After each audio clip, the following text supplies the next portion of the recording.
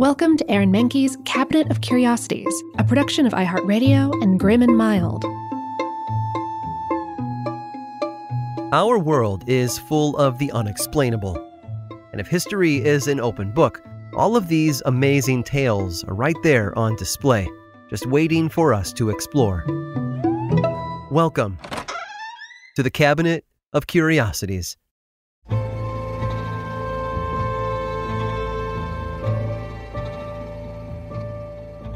Diego was a smuggler, or at least that was one small part of his family business. In fact, he was a Spanish banker working in international trade from the Basque city of Bilbao. He hadn't started the business, though. No, that was the work of his father, Jose. A savvy trader, Jose did all kinds of legitimate business and built up a company big enough to keep his children busy as they grew up. So Diego, the second of Jose's 8 children, was among them. But he didn't just learn on the job.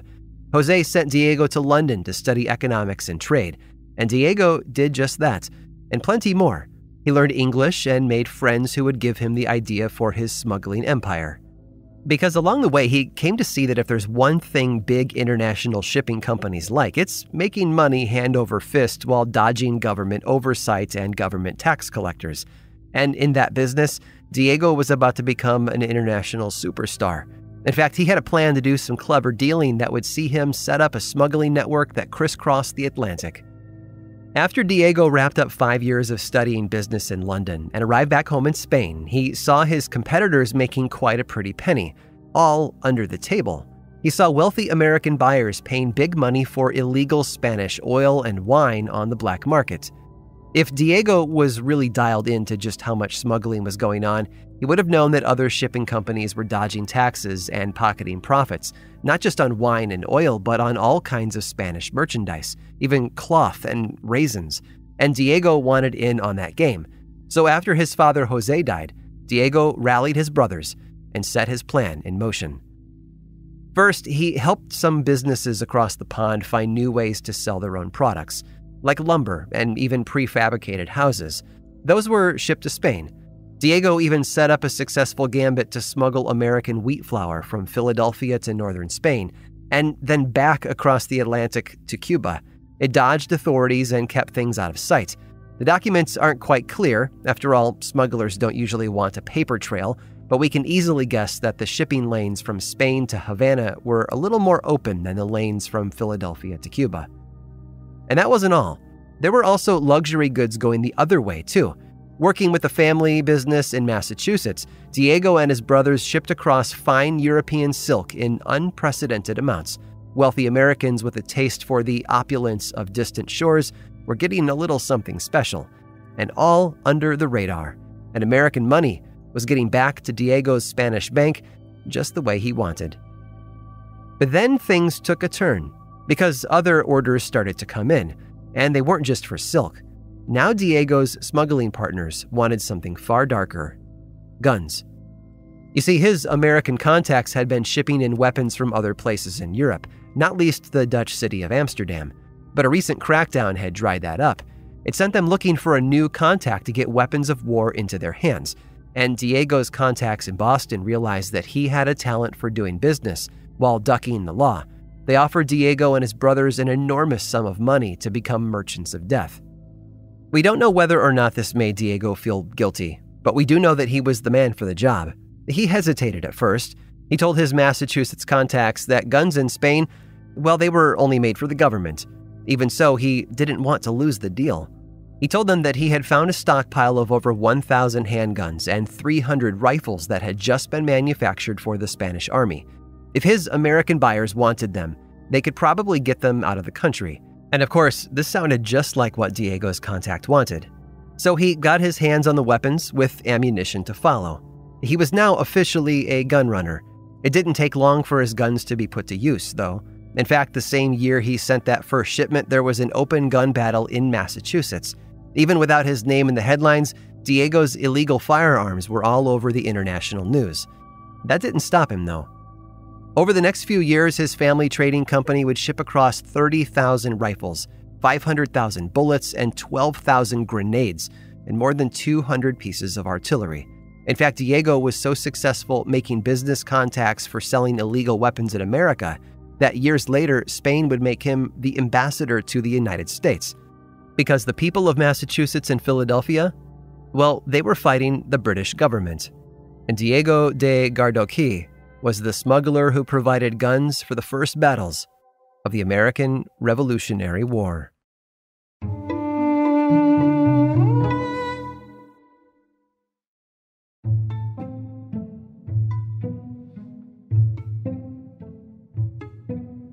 According to some figures of speech, getting numerous people involved in a project can spell doom for its completion. Too many cooks spoil the broth. The more chickens in the coop, the more poop and the fewer the eggs. And of course, a camel is a horse designed by a committee.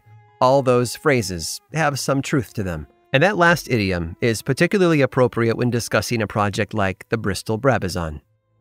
As World War II raged across England, Germany, and beyond, the British aircraft industry decided to put all of its effort behind manufacturing combat planes, with their focus dedicated to one pursuit that left a gaping hole in another demographic: civilians.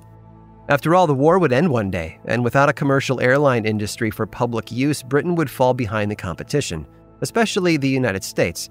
So the government formed a committee to be led by a man named John Moore Brabazon, 1st Baron Brabazon of Tara, a name as large as the plane that would share it. Under the Baron's leadership, the Brabazon Committee developed a report in which 5 plane designs were studied and 4 were recommended for construction. They varied in size and range, with some being smaller puddle jumpers and others a bit larger in scale. However, it was the Type 1 that captured everyone's imagination. The Type 1 would be a massive transatlantic airliner, capable of carrying 300 passengers across the ocean. But the committee was worried that first-class travelers would dislike flying for hours with little room to spread out. Instead, they opted for 60 first-class seats and plenty of room. In fact, comfort was such a priority, there were plans to include a movie theater and a cocktail lounge as well. The Bristol Brabazon, bearing the model name of Type 167, boasted a fuselage of 180 feet long and an enormous wingspan of 230 feet in length. For comparison, the Boeing 747 has ranged in wingspans from 190 feet to 224, and it was to be powered by 8 Bristol Centaurus 18-cylinder radial engines, capable of producing over 2,600 horsepower each. This plane wasn't just going to be the largest to ever take to the skies. It was also going to be the most technologically advanced. It featured servos and sensors to prevent the wings from bending during turbulence. Engineers also outfitted it with high-pressure hydraulics and electric engine controls, a first for modern aircraft at the time. But Aaron, you might say, that is a lot of airplane, and it was probably heavy. And you wouldn't be wrong. But a unique fabrication process was developed to use the least amount of metal necessary all over the wings and body, thus reducing its overall weight. The original plan had been to build a total of 8 of these planes. Little hangars were even constructed to house them, but only one was ever fully made. The Bristol Brabazon had its maiden flight in early September of 1949. After working out some kinks with the steering, it soared over Bristol, England for about 25 minutes at an altitude of 3,000 feet and a top speed of 160 miles per hour. The British press dubbed her the Queen of the Skies. And that was just about the nicest thing anyone had, or ever would, say about it. The Bristol Brabazon was heavy, slow, and unresponsive.